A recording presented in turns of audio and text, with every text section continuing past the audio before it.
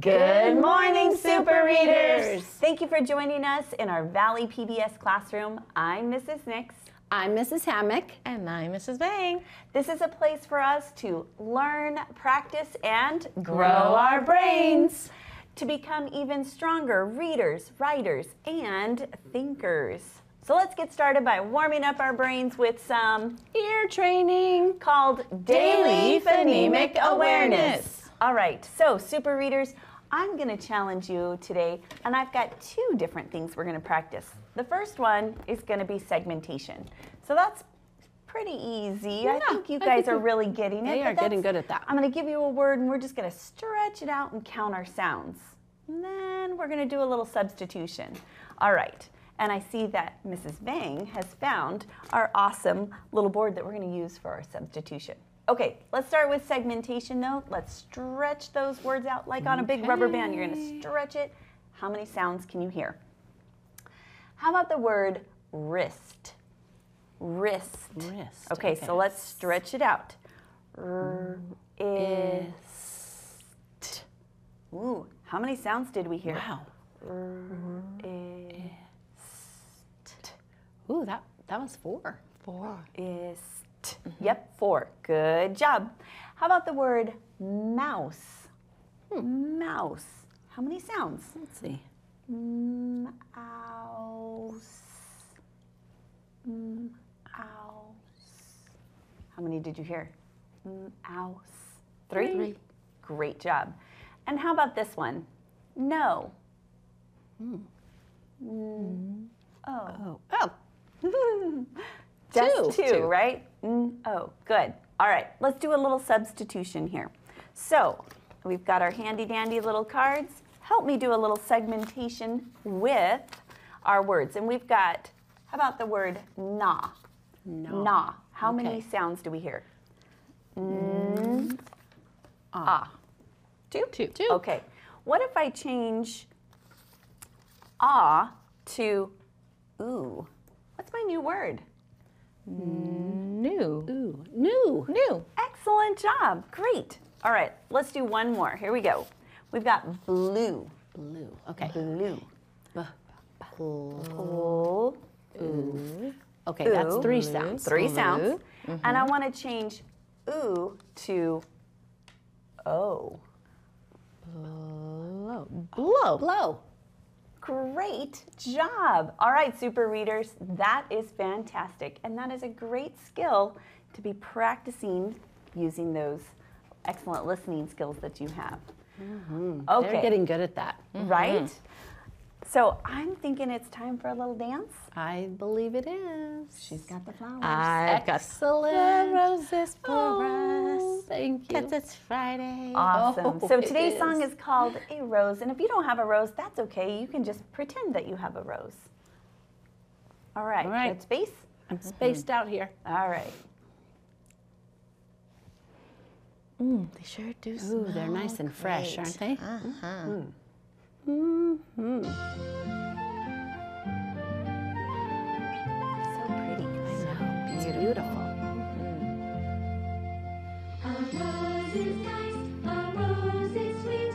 It's the loveliest flower that you will meet. But here is a warning and a word to the wise. Be careful or you're in for a sharp surprise.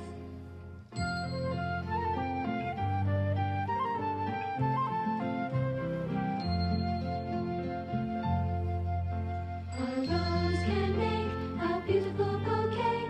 A rose can brighten up anyone's day. Now, I don't want to grumble and I don't want to crash, but a rose can make you say ouch!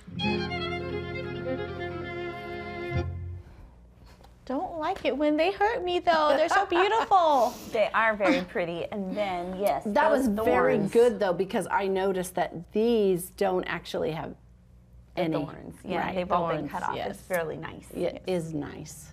All right. All right, speaking of nice, our Super Readers are doing a very nice job practicing their ghost letter spelling patterns and reading words. So we're going to practice one more day today, and I'll see you guys later. Okay, we'll see you. All right, are you ready? Okay, here we are. We have our nest card, and that's the KN and GN. Those are our ghost letters. And our rose card with the WR spelling patterns. So we're going to take a look at some words and blend them together, and then we're going to build some together. So let's call our friends to come help us. Hey, you guys, are you ready to help us read? Oh, yes, let's do it. It's Friday. I'm ready. Excellent, excellent. Okay, so one last time, let's review the spelling patterns for our special patterns, our ghost letter patterns. Remember, that's a silent letter, and we don't say it. We pretend we don't see it, just like a ghost is invisible, all right? So we have KN says KN says mm. Good job. GN says GN says mm. Excellent. WR says r. WR says r. Very nice. All right, so I have 3 words for us to blend, and then I'm going to show you something else. Here we go. Let's take a look at this first word. All right, I'm going to put the ghost where it belongs, and let's read it. Ready? Knee. Knee. Good job. We've read that a lot of times this week because we're really getting used to that practice, and I can tell you guys are reading it much faster.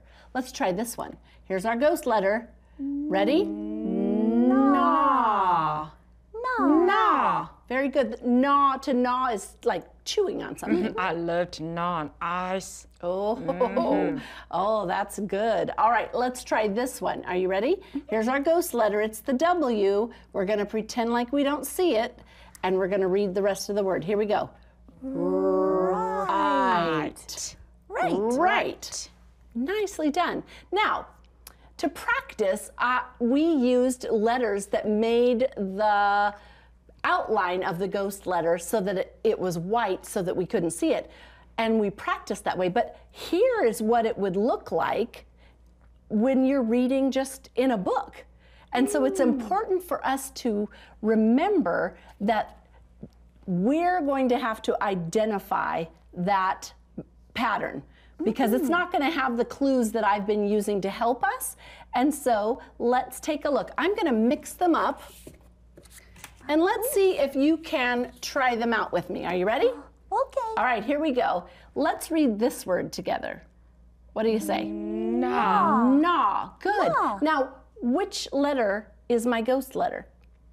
The G. Yep, you got it. All right, let's read this one. Ready? Right. Right. Where's my Right. ghost letter? It's the W. That's right. There's the W. And let's read this one. Knee. Where's my ghost letter? It's the K, because we don't say knee. Knee. I remember that. Do you That would remember? be so good. All right. What if I want to write the word or build the word knot? Like there was a knot in my shoelace. Well, it's either going to be the KN or the GN That's because they true. both say mm. You're right. And I feel like I've seen that word before, and I think it's with the KN. What do you think, Ricky? Are you in agreement? I agree with her. All right, let's use it. I was thinking, I've seen that word too in books, and it is spelled with a K-N, but Good. I know it's a N sound. That's right, because we have that ghost spelling pattern. All right, so here we have N, and now we need the ot part. O-T. Very good. Ot. Not. Terrific. What if I wanted to say knew? Like, I knew you could do it. New. I've seen that word too, Mrs. Hammond. What do you think it might be? I think it's gonna be spelled the K-N, but it has the ooh sound, like Right. the spoon card. Oh, I remember, and there's lots of good. different spellings. There were a lot of different spellings. But I think it's the E-W that says ooh. Ricky, you are getting smarter every day. You are right. Very good. So I here saw is it behind you, Mrs. Oh, Hammock. you Yeah, the car. It was right there, the spoon car, and look the at sound you. spelling. So bird. good. That's I right. see it. That's using our tools, isn't it? When we have our sound spelling cards up, we can use them as a tool to help us. All right, how about new, like your friend, the new? How would I spell Ooh, that? like a wildebeest. That was Yes. that little tiny word. It is a tiny word. And it just had 3 letters. And it was with the G and the N. Very nice. And then it just had a U. You're right. I think I'm going to forever remember that one, Mrs. Hammock. It's a funny looking word, isn't it? It is. It's so silly. Yeah, sometimes it's easy to remember words when they definitely look unusual. So we have new and new. That is amazing. Oh, they sound the same. They do sound the same. They are not spelled the same, and they don't mean the same thing for sure, right? Oh, you are getting so good at this. Well, I appreciate all the help you've given us this week, and I'll see you guys later. We're going to read a sentence. All right. Okay. Okay, Bye-bye. see you later. All right, super readers, are you ready to read one last sentence on our word workboard? Let's do it. I knew you would know the answer. And that's true. I did know you would know the answer. All right, let's see if you know some of the high frequency words that Mrs. Nix is going to talk to us about today. We'll see you back here later. Awesome. Thank you, Mrs. Hammock. And yes, super readers, we've been doing our high frequency words all week. Do you remember why we're practicing them every day? That's right, because we see them in our reading and we need to be able to spell them so we can use them in our writing. Now, let's review our 6 words from this week. Here we go. You read them big and loud too. Question, children, bin, there, year, and month. We're going to work on month today, so I want us to be able to spell it. Here we go. M-O-N-T-H. Month. Great job. Now, let's look and see what this looks like in a sentence. June is the name of a month. Excellent job.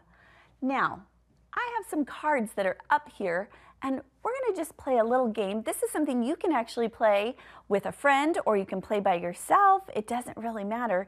And I think I'm going to invite a friend up here to play with us today. So, Mrs. Vang, come on down. You're going to be our little friend. So this is just a memory game, and I just have 3 words to practice today because, well, I just want us to be able to get through a couple of them. But all we're doing is we're going to choose where we want to find a card. So month, and then I'm going to leave it like this, and then I'm going to turn over another card and see if they match. And the word is children. And so they don't match. So now, Mrs. Vang, you get a chance to see if you can find them. Okay, I love this game. Okay, so let's see. I think I'm gonna go up here and I'm gonna turn. Ooh, month. I remember where it was. I think it was right here. Month. Does that mean I get to take it? Sure, you can have them.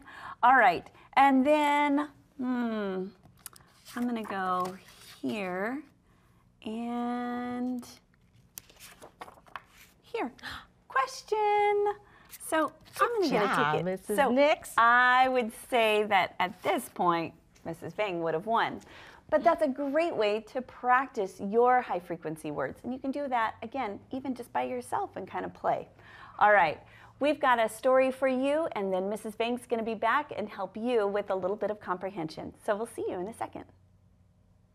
Heatwave by Donna Loughran, illustrated by Laura Ferraro Close. Chapter 1, At the Pool. I'm hot, says Ty. He takes a sip of cold lemonade. I'm hotter, says Jamal. He gnaws on a frozen fruit pop. I'm the hottest, says Jamal's little brother, Martin. I'm as hot as a hot dog on a grill. The 2 older boys laugh. The boys are at the pool with their families. Many other people are there. They are trying to cool off, too. All the seats in the shade are taken. The swimming pool is full of children and their parents. This month has been so dry, says Ty. My mom says the weather has been hotter this year than ever before. I hope it rains soon, says Jamal. Our yard is yellow, not green. I have a question, says Martin. May I go swim now? We have to put some more sunscreen first, says Jamal. Jamal gathers their towels. The boys walk over to their parents. Martin's dad puts sunscreen on him. Jamal and Ty put their own sunscreen on. Then the three boys jump into the pool. Chapter 2. Think cool. Let's think of the coolest things we can, Ty says. Like what? Jamal asks. Ty answers. Let's pretend we are floating in a pool full of ice cubes. That would be great, Jamal says. What if we could go sledding on ice cream? Jamal says. Ty laughs. He asks, what flavor? I'd like strawberry, Jamal says. Me too, says Martin as he splashes by. I know. We could visit another country, says Ty. Which country would be good? Asks Jamal. Someplace really cold, Martin says. What about Iceland? Says Ty. Iceland sounds like it would be very cold, Jamal answers, laughing. Maybe we could visit the North Pole, says Martin. Ty smiles and says, that is a very cool idea, Martin. Chapter 3. Beat the Heat. What else could we pretend to do to stay cool? Jamal asks. We could pretend to swim in a pool of cold rice pudding, Ty says. Martin grins as he splashes by again. He says, that would feel funny. Jamal says, we could slide down a wall of ice into a cold drink. What kind of drink? Ty asks. Ty's mother calls, water. You need to drink lots of water in this heat. The boys look at each other. Race you to the water fountain, says Jamal. Man, I was hot just reading that story, were you? Oh, that was hot. I hope you guys enjoy reading and listening to the story called Heat Wave. Now, today for comprehension, I thought it would be a great time to practice our answering questions, but I'm going to give you some choices, just like how you would on a test. When you take a test or a reading comprehension test, you usually read the question and there are multiple choices for you to pick from. So I thought we should practice that today and think about what our brain is thinking about when we're picking our answers. Okay, so I want you guys to help me. So the first question says, what caused the children to be at the pool? Do you remember that fact or that detail from the story? Well, let's read our choices. A, birthday party. Was it B, it was hot? Or 3, oh, that should be C, not 3. C, it is raining. So let's think about it. I know there are some answers for sure I know would not make sense, right? This is what I call we slash and trash, right? It doesn't make sense. But if I read the story and if you were reading the story, I know you guys are telling me the answer. What caused the children to be at the party? That's right. It was hot. Not because there was a birthday party. That does make sense. But if you read the story, we did not talk about a birthday party at all, right? I just put that in to trick you guys. I hope you guys didn't get tricked. Okay, let's keep going. Number 2 says, what do the boys do to stay safe in the sun? Ooh, do you guys remember that part in the story? What were they doing? Let's look at our choices. A says they put on more sunscreen. B says they swim in the pool. Or C says they eat ice cream. Oh, all of these answers could be right? But only one is because it was in the story. What do the boys do to stay safe in the sun? That's right, they put on more sunscreen. Now, can you really eat ice cream? Would that keep you safe? No, you're right, that doesn't make any sense. Or they swim in the pool. Well, that will keep them cool, but not gonna keep them safe. You're right. Okay, last one. It says, how do you think the weather is affecting the boys? Now remember in the story, so I put the page here for us. Now notice there isn't any choices for us. You were supposed to write the answer down, but I quickly went and wrote the answer for us because as we were reading, I was thinking about how the weather, and remember it was really hot and how it was affecting them. And so on these 2 pages, it talked about how it was really hot. So I put, it is making them very hot. And then they are thinking of ways to stay cool. Remember all the ways that they thought of to stay cool? They thought of really cold places. They thought of visiting different country, like the country Iceland, right? Those are different ways that they thought of that could keep them cool. Now, thinking of that, I want you guys to keep that in your head because then now we're going to use some of that and go into our writing. So let's see what our writing prompt today is. So today, our writing prompt says, how does the heat wave affect the friends in the story? So remember, we talked a lot about the boys and how it was hot. So what was my answer?